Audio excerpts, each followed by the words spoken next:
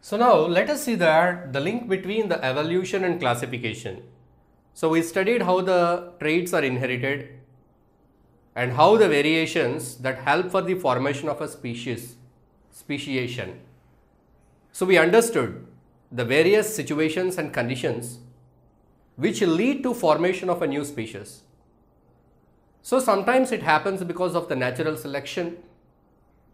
That means the variations that are helpful for the organism to adapt according to the change in the environment. So it leads to the survival of the organisms. And sometimes maybe accidentally certain organisms may be isolated or which may join with some other group and continue their progeny there. So after a long period, if it is brought back to its original group, it may not be able to reproduce with the original members. It shows that the variations accumulated a lot and it has got difference. So by that it cannot reproduce with the previous group, so you can consider it as a new species. So those points we discussed here. Now let us see, to understand the process of evolution, how do we understand?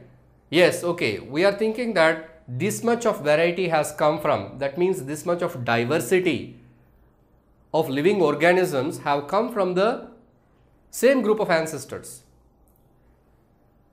So in fact, we all might have, all this diversity might have come from the single ancestor. But here we understood the conditions. From generation to generation, because of so many reasons, the organisms get divided, get isolated and get accumulated with so many variations, some helpful variations, some useful, some useless. So likewise species are developed. So to study that evolution, here what helps us? To study the evolution better, we need to look at the classification of the organisms. That means the grouping of organisms. So the grouping helps us to understand better. So individually, if you study each and every organism, you cannot understand anything about the organism. You have to study about each and every organism, how is its digestion, how are its systems, so what are the tissues, how it is doing this activity, this life process carried likewise. It is not possible to study each and every organism living on this planet. So organisms are studied under groups. They are studied under groups. How they are grouped? That grouping is called as classification. So organisms are grouped according to so many characteristics they show, features they show.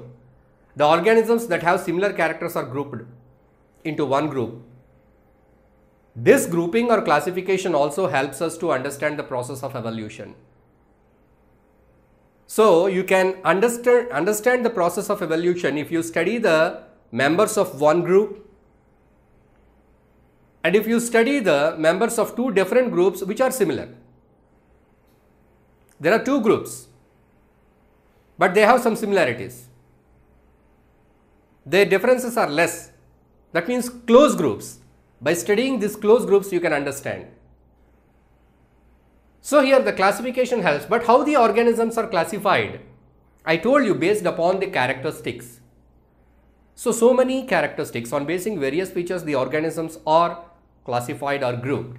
So let us see. Primarily, the organisms are classified depending upon their cell structure. We know that all living organisms are made up of cells. Cell is the basic structural and functional unit of life. So, the cell structure is different between certain organisms. Some organisms, they do not have a nucleus, enucleated organisms, prokaryotes. Some organisms, they have a well-developed nucleus in which the genetic material is present. Whereas the other group, genetic material is present, but it is not in the nucleus. The cell does not contain any nucleus. The genetic material is present in the cytoplasm. So, there is a division. The organisms that do not possess a nucleus in their cells, the organisms that have a distinct nucleus, prokaryotes, eukaryotes. Again, there is a categorization or classification based on number of cells, unicellular, multicellular, Only one cell throughout the life, many cells. And again, one more characteristic, food related, photosynthesis. Even though they are multicellular, all organisms are not capable of producing their own food. Organisms, especially plants, especially green plants, are able to prepare their own food by a process known as photosynthesis, in which they use carbon dioxide and water to produce glucose. All organisms are not capable of doing the photosynthesis. Animals, they cannot carry out photosynthesis. Plants, and even the plants that have green color leaves or green color pods, are able to produce the food by photosynthesis. So on basing this characteristic, whether the organism is able to carry out photosynthesis or not, based on this also the categorization is done, the classification is done. And on the other hand, if you come to the animals, the complexity of the body, even though they are multicellular, the complexity of the body, again they are classified. So there we can find, basically they are divided based upon the structures of their skeletons. Organisms that have a skeleton, again with skeleton, without skeleton, and the organisms that are having skeleton outside the body, exoskeleton, exoskeleton, example cockroach, prawns, all insects. Endoskeleton, endo in the sense inside. What inside? Inside the body. We have an endoskeleton, humans have endoskeleton. Our skeleton, our bones are under the muscles. So we don't have any shell outside the body like a cockroach. So insects, they have hard skeleton outside their body. You call it as exoskeleton. But animals like dogs, cat, humans, all mammals, you see that they have endoskeleton. So on basing this also you can divide, the categorize. So on basing all these characters, the grouping of organisms is done. So once you study the grouping of organisms, you can understand the relation, similarities between different groups. So by that you can understand they are closely related. You see that there are two groups. Say for example, I will take mammals and we take birds,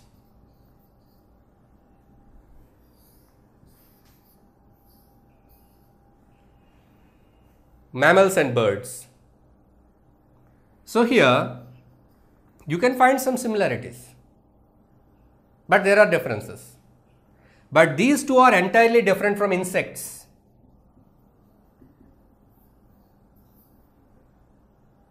See, here three groups I have written. Mammals, that means that have skin on their bodies, that produce young ones directly by giving birth. Dog, cat, humans, all these are mammals. Birds, you know, pigeon, parrot, crow, all these are birds. Insects, you know.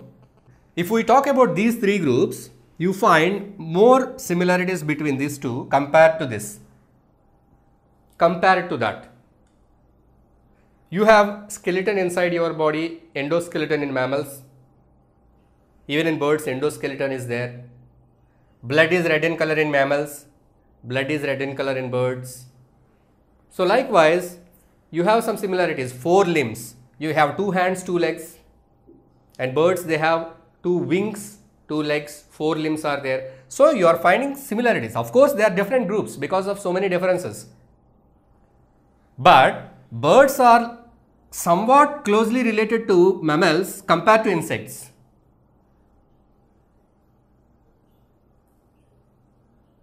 And if you compare with some other group like some plants, you are comparing with some plants. Can you compare these mammals and plants? Lot of variations. So some groups are very closely related, some groups are not so closely related. They have so many differences. But this grouping helps. It helps to understand the hierarchy. We can go backwards. Means starting with the groups that have close relations. Then you will find that by this you can understand, okay, mammals and birds, they have so many similarities, they are close. It shows that both these things have a common ancestor. Both these things have come from a common ancestor. So you have gone to their common ancestor and there you studied the relation. So finally you will go to a point at which everything has evolved from a common ancestor. So from where this common ancestor has come onto this planet? So there arises a question how the life began on this planet. No one knows how life began on this planet. It's all history. So there are certain predictions and there are certain experiments conducted to show that life might have started on this planet, that is in the ocean, because of some atmospheric changes. Some unnatural climatic conditions led to formation of some molecules in the water, which led to the formation of molecules like proteins, DNA. So all these together they formed a single cell, some living constituent, which later evolved into this much of diversity it gives. So we have to believe that. So as we are going through this process of evolution, we are looking into this process of evolution. So we understand that, so the evolution, this much of diversity, all these species have come from the common ancestors. But it is a very gradual and slow process which takes thousands and thousands and thousands of years, millions of years it takes.